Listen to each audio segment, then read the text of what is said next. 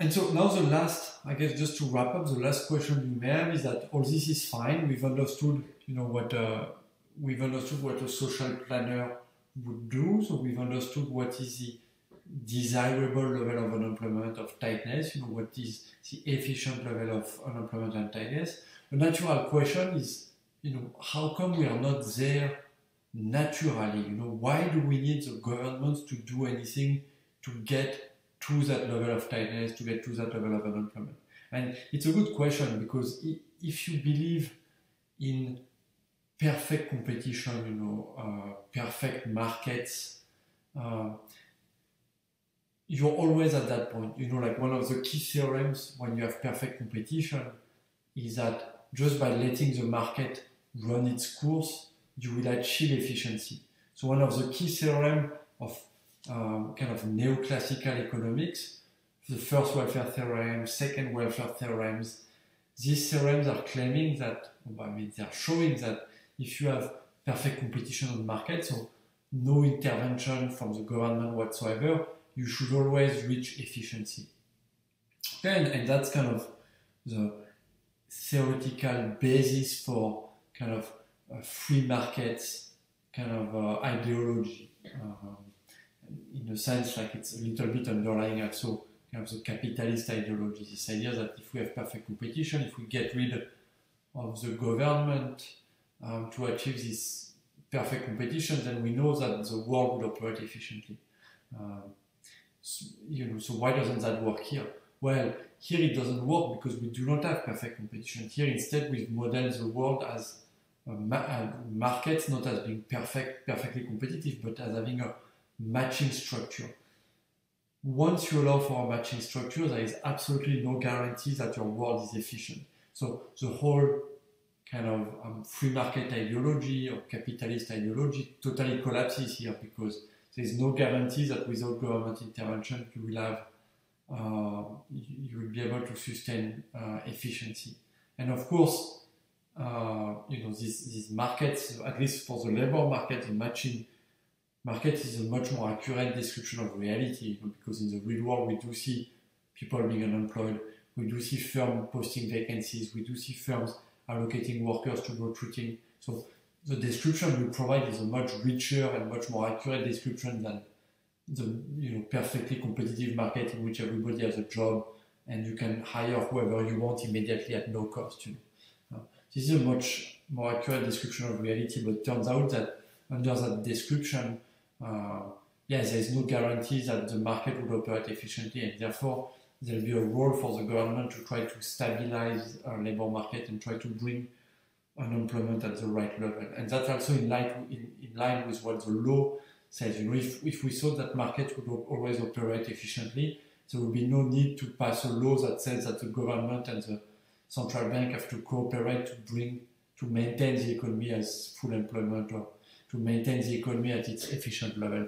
If markets were operating efficiently, this would be done without the government's interventions. That would be totally redundant.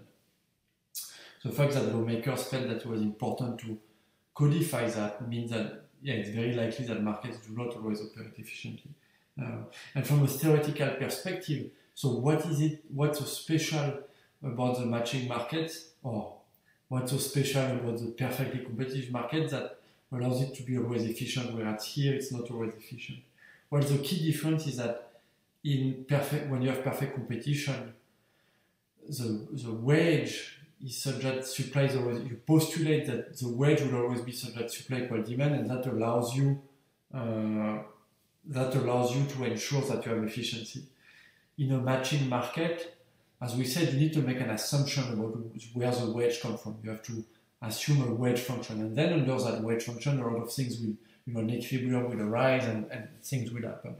But the thing is that, you could postulate a wage function that ensures efficiency, and there is one unique wage function that does that. But there is no reason that this is a wage function that actually is realistic. And under all other wage functions, efficiency is not going to be guaranteed. So the issue is that the wage function that prevail in the real world, there is no guarantee that wage function leads to efficiency. So basically, there is no guarantee that the wage function incentivize firm to post just the right amount of vacancies so that we can reach that tightness theta star and that unemployment rate U star. And if the wage function is not at that just right level that incentivizes labor demand, to be just right to get an equilibrium tightness of theta star, then, firms may post too many vacancies if the wage is too low, too few vacancies if the wage is too high, and we are not going to be at theta star. Okay, so the problem in the real world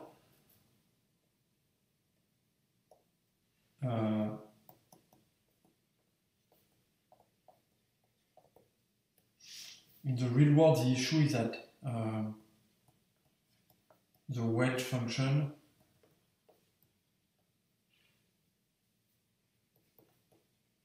may not guarantee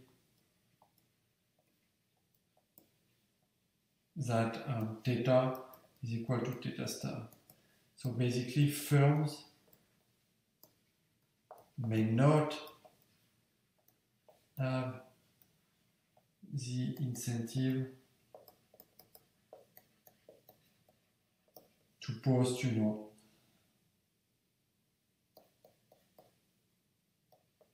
number of vacancies such that theta equal theta star and U is equal to U star and so on.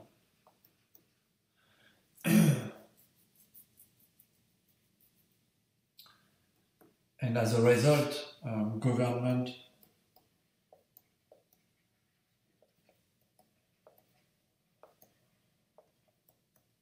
intervention, may be needed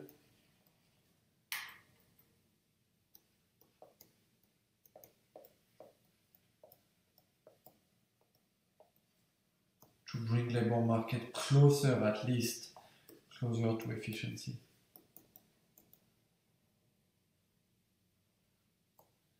And that point where efficiency is reached is the point we've just described, where the number of producers is maximized on the curve we've seen here, with the condition that we've introduced here, that it's a point that's described by U of theta over tau of theta is equal to eta over 1 minus theta. So this is our efficiency.